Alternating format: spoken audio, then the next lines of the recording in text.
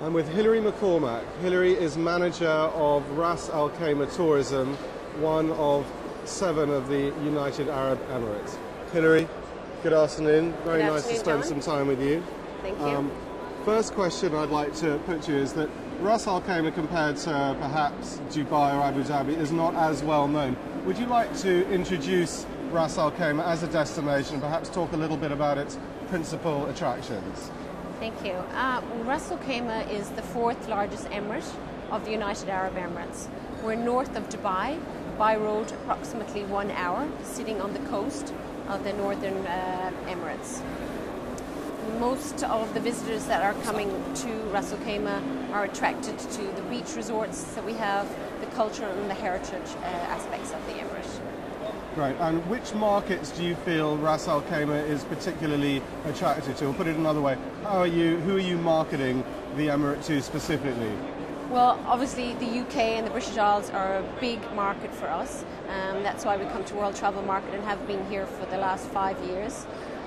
We also focus quite a lot on the German and German-speaking markets, French and French-speaking markets as well. So Europe, in essence, is one of the main focuses of our marketing plans. And as very much an emerging destination, I guess you're seeing year on year a large increase in visitor numbers. Yes, we are. In fact, in this year, 2008, we saw the biggest increase of visitor numbers to Ras Al Khaimah, with 38% increase on previous years. Gosh, that's very impressive. So it was pretty impressive. We were excited about that. It just goes to show that there is huge interest in the Emirates, and Ras Al Khaimah as a new destination is proving to be a very exciting option for people that are coming back as revisitors to the Emirates. And in terms of new developments, I presume to cope with this increased capacity, there are a number of new hotels being opened. Yeah, we're very lucky actually. We've got some really exciting products that will be opening up. If I can just look at next year, 2009, we've got a banyan tree, which is a spa product, a very exciting product from Asia. We have New Hilton, which will be part of a beach resort. Al Hamra Fort and Beach Resort also has some new hotels, one of which will be called Al Hamra Palace, which again is sitting on the beach. Those are the immediate ones that are opening up in 2009. But if we could look at that over perhaps say the next 10 years, the Emirate will increase the total room number will be about 7,500. So that works out to be about roughly about 20 hotels.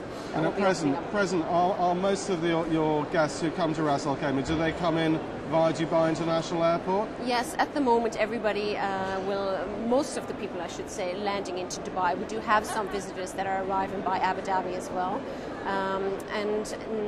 Going forward, we have our own airport, and so we're looking to have some scheduled flights that will arrive directly into Ras Al Khaimah.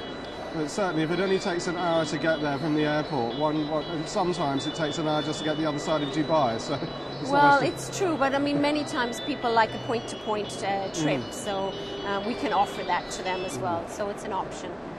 If they want to shop around for flights, they can. They really have a lot of choice, and the consumer can decide what works best for them.